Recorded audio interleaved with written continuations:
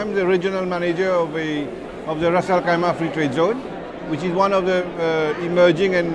fast-growing free trade zones in UAE. My role in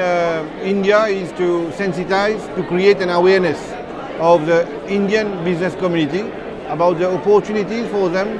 that exist in our free trade zone, how they can use our free trade zone as a platform to gain new market share in the Middle East and North Africa region. So our office in Mumbai, which is a full-fledged liaison office of the government of Ras Al Khaimah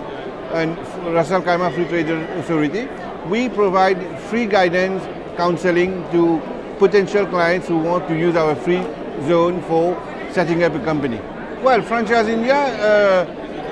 is in perfect line of our strategy, where many SME companies are coming, and since this morning we have very good contacts who are inquiring about the free trade zone in Ras Al Khaimah, how they can use this platform to expand their operations in the Middle East and North Africa region. This is our first participation thanks to the UAE Embassy in Delhi, and I believe we will be present next year also to